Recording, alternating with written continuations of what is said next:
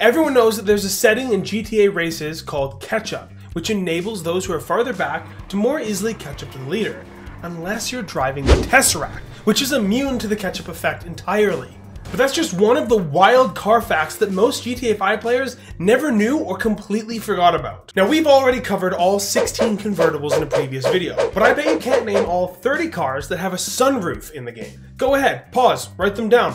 Ready? Okay, the cars that have sunroofs as stock goes as follows: the Elysian, Ardent, Astro, Astron, Astron Custom, the Baller STD, Boar, Cavalcade XL, Entity MT, the Faction, Faction Custom, and Faction Custom Donk, the iWagon, Jubilee, Kanjo SJ, Landstalker XL, Neo, the Postlude, which has crashed, the Rebel GTS, the Ruiner and Ruiner ZZ8, the Stratum is flying apparently, the Stretch, Surge, Swinger, Tygon, Vivinite, the Taco Van, which actually has 4, and weirdly enough, the Dock Tug. The Toreador also has a sunroof, but it's also one of 3 vehicles that have glass on the lower half of their door. The Dock Handler also has glass on the lower half of his door, but only on the driver's side. There's no door on the other side. The last car with glass on the lower half of the door is the Dozer. However, the Fieldmaster is the only vehicle in the game to have a door that's entirely glass. The Cargobob is mostly known for its ability to pick up cars and carry them across the map. However, there are 5 other vehicles that have lifting capabilities like the Cargobob. The Dock Handler is used in story mode to pick up large shipping containers, similar to the cranes given the lifting function. The Tow Truck, which has a very limited version of this lifting motion, as it only picks up one end of the car, and it only picks up specific cars online. The Dozer, however, picks up anything in its path: cars, signs, trucks, toilets, and people. But it isn't a very good getaway car. The Forklift is just a limited version of the Dozer, having a much lower weight capacity, but a higher top speed. Lastly, taking back to the skies, the Skylift is also used to pick up shipping containers, but only in story mode. Airplanes are very limited for where they can take off and land, as there's only 4 official airports in the game. However, planes like the Avenger are equipped with VTOL, or vertical takeoff and landing abilities. This feature is exclusive to 4 planes. These include the Tula, which can land on water, and 2 jets in the Hydra and the newer, faster Raiju. Another quick way to take off an airplane is using JATO, or Jet Assisted Takeoff, which is available on only 7 planes. Again, the Avenger and Tula showcase here, as well as the Bombushka, Mogul, Pyro, Streamer 216, and the non-plane, the Thruster. In the first video of this series, we went over the 7 cars that have sliding doors in GTA 5, but today, let's go over some more exotic types of doors. Starting with the Gullwing door, which is most commonly known on the Deluxo. Davey! But this luxurious style of door can also be seen on 15 other cars, from the Devastate 8, the Krieger, the LM87, the Osiris, the R87B, the S80RR, the well-known Sterling GT, the Tesseract, the Tygon, the Toreador, the Tyrant, the Wagner, the Vigilante, and the X80 Proto.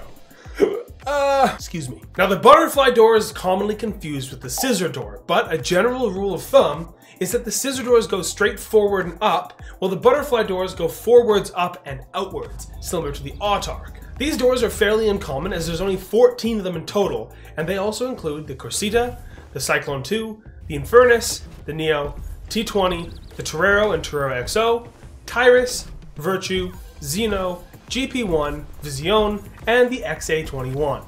As previously mentioned, scissor doors go forward and up, but not out, and can only be seen on 2 cars in the game, the Infernus Classic and the Zentorno. Another door that is arguably the most unique door on this list is the dihedral door, which slides forward and up similar to the scissor door, but staying on the same horizontal axis. This is also only available on 2 cars, and they are the Furia and the Ignis, which also includes the Weaponized Ignis. Lastly, the door many people forget about is the hatch, which is only available on 2 of the tanks, the Rhino and the Conjal. But let's put this video in park for a minute. There are 33,062 trees in GTA 5. And every one of them are indestructible. But out of 33,000 trees, which one is your favorite? Which one is the best? Well, I want to rank everything I can in GTA 5, and we've ranked 29 gas stations, 136 islands, 33 parking garages, and more. But now people want me to rank all 33,000 trees, which is my next goal. However, in order to give up my sanity and actually do it, I need 100,000 subscribers, and we're only 5% of the way there, so I'm not worried about my sanity at all. Hey, that's a big mistake. Anyway, kicking the video back into drive, you're probably wondering why I never talked about suicide doors or Rolls-Royce doors. And that's because GTA 5 doesn't have any. Wait, no, I just got word there's 2 of them. But they aren't what you'd expect. They are the dock handler and the dump. A much more commonly known fact for most players is the fact that there are only 14 cars with hydraulics in the game. But not many know that not all of them came out with Lowriders or Lowriders Custom Classics DLCs, as those only include the Buccaneer Custom, the Chino Custom, the Faction Custom, the Minivan Custom, the Moonbeam Custom, the Primo Custom, the Sabre Turbo Custom, the Tornado Custom, the Virgo Classic Custom, the Voodoo Custom, and the Slam Van Custom. The remaining 3 actually came out during the Los Santos Summer Special DLC, and they are the Glendale Custom, Manana Custom, and the Peyote Custom, which will be useful information for tomorrow's daily quiz over in my community tab. Quick speed fact here before we get into another big topic. There are only 3 vehicles in the game that have sonar abilities: the Toreador, the Avisa, and the Kosatka submarines, which can be used to find hidden treasure caches in the ocean. Now for some really interesting facts. Okay, yeah, bad joke, but let's just get on with it. Most vehicles in GTA 5 only have 2 axles. That's 4. But there are only 19 that have 3 axles, most of which are quite large, like the Barracks or Barrack Semi, or the Biff and both Bricades. Some are smaller, like the Cara and the Dubster 6x6. The rest include the Dash-on Bus and semi-trucks like the Hauler, Hacker, and Phantom. The Pounder, RCV, Rubble, Scrap Truck, Terabyte, Tipper, Crashmaster, and the large tow truck, as well as the Mixer, are also on this list. Furthermore, only 3 vehicles have more than 3 axles, and they are the Mixer, again, however this Mixer has an extra set of tires right up there. The Cerberus and the Chernobog also have 4 axles each. So, how many axles can you have connected in one chain?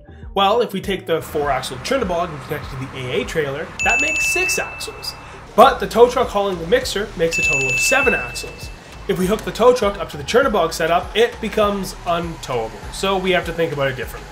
The Barrack Semi and Army trailer makes a total of 6, but now it can be towed by the tow trucks, adding to a total of 9. But what if we hooked a bunch of tow trucks together, making a train? Well, this setup here would have 15 axles, but it's also untowable. Now, many of these multi-axle vehicles have double back tires, but what about the vehicles that have double front wheels? Well, similar to Suicide Doors, that belongs to only 2 vehicles, the Cutter and the Dock Handler. Lastly, did you know that there are 120 unique HUD icons in GTA Online? Well, I'm hoping to break them down and give you all sorts of crazy facts about weaponized vehicles next month. In the meantime, learn more facts you never knew by watching this video here. Are you clicking it? Go on, click it. Don't make me rank all the trees.